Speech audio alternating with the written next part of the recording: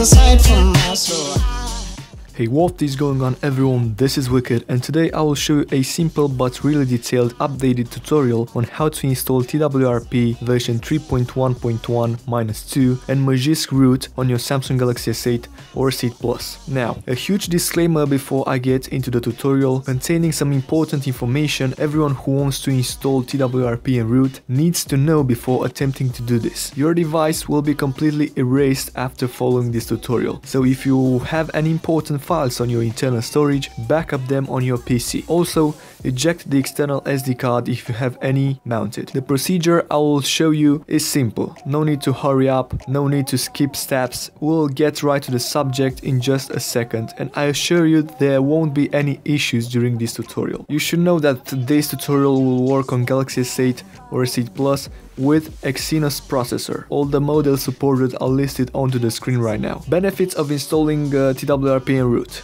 Lots of them. The ability to customize your Android device to the maximum level by flashing mods, custom ROMs, custom kernels, and so on and so forth. If you want to know a list of top 5 mods, custom ROMs, kernels you can flash on your S8, check the videos in the card section. Along with tons of benefits, here is a list of popular drawbacks. Your warranty will be voided, Knox will be tripped to 0x1, and there's no way you can revert it back to 0x0 ever again after you rooted your installed TWRP on it. That means Samsung Pay, Secure Folder, and some other security apps won't work after you follow this tutorial. Also, OTA updates won't work, so you'll need to flash a custom ROM in order to keep your software up to date. You will definitely need to learn the 3-button combo to get into download mode, respectively into recovery mode. If you want to find out more about recovery and download mode, check the video also listed in the card section. I will of course show them during this tutorial, but it's better to try them by yourself before, so that you will get familiarized with them. Before we get cracking, you'll need to activate Oam Unlock under development options into settings app. This is a crucial step. If you don't have development options in settings app,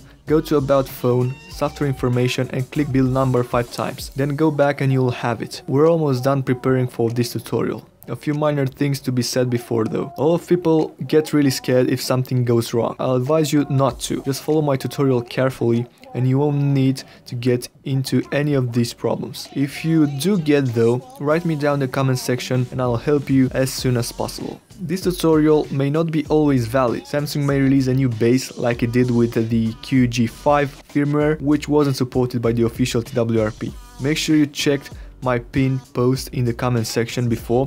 Down there I will write all the updates and errors that users may have encountered.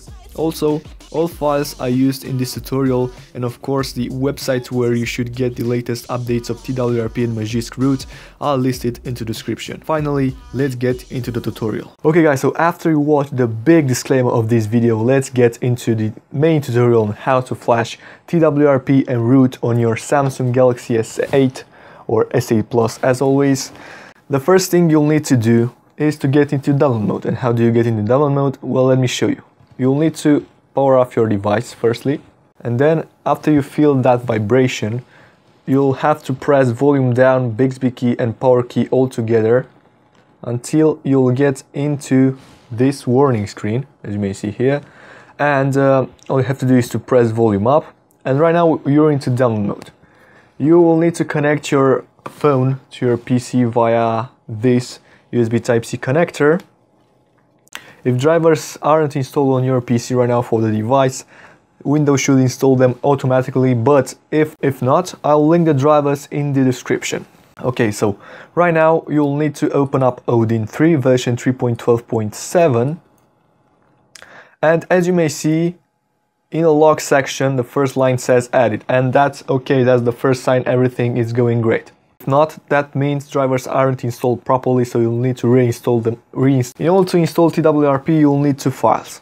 TWRP itself, of course, the file we're going to be flashing, and the no verify opt encrypt 5.1 zip. This zip we're going to be flashing into TWRP later on. I'll be showing you that, but for now we're going to be flashing TWRP. Here in Odin, you'll need to go into the AP section and search for the TWRP here, and as you may see, the binary size changed. It's the actual size of the TWRP, And right now everything is set as it should be. Now you need to pay attention. So relax, take a quick breath, exhale, and you need to get your phone into your hand and be ready to know the combination in order to get into recovery mode. So the combination is volume up, Bixby key and power key, press them all together. So immediately after you press start in Odin on your PC, you'll need to hold up these 3 buttons in order to successfully get into recovery afterwards. So press start and then hit those 3 buttons. So maybe it would be a solution to keep your phone right next to the mouse in order to be fast. So 3, 2, 1, click start and then hold the buttons, volume up, Bixby key and power key, until your device will show this logo. And right now, as you can see, you're into Team Win Recovery project. And you'll need to swipe to allow modifications. Right now, you are into Team Win Recovery project. You have successfully installed Team Win Recovery project on your Galaxy S8. Now, okay, so after you got into TWRP, the first thing you'll need to do is to completely format data. Here is the step where your device will be erased. In order to do that, go to wipe and then format data. Type yes and it should be erased. Okay, so immediately after you erase the data as I showed you, swipe to unlock again and go to mount section. Connect your phone again to your PC. And right now you are able to see on your personal computer, as you can see here, your internal storage, which is obviously empty excepting the TWRP folder, which is absolutely normal.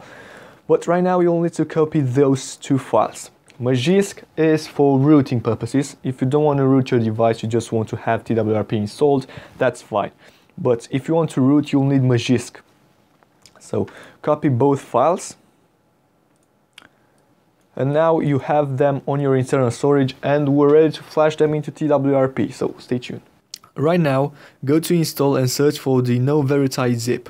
Select it and swipe to flash. For now, this is all you needed to do if you wanted to have just TWRP installed.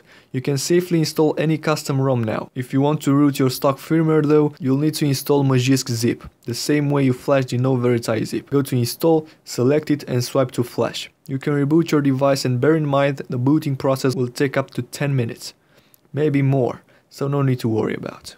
So yeah, that was it for this tutorial. I hope you like it. I hope you successfully installed TWRP. If you have any questions, please make sure you write them in the comment section and I will reply to them as quickly as possible. As you can see, my device is booted up, having TWRP installed and root. If you like my video, please make sure you hit that thumbs up button and subscribe right on my channel for more awesome tutorials like these. And until next time, as always, take care. Wicked is out. Bye bye.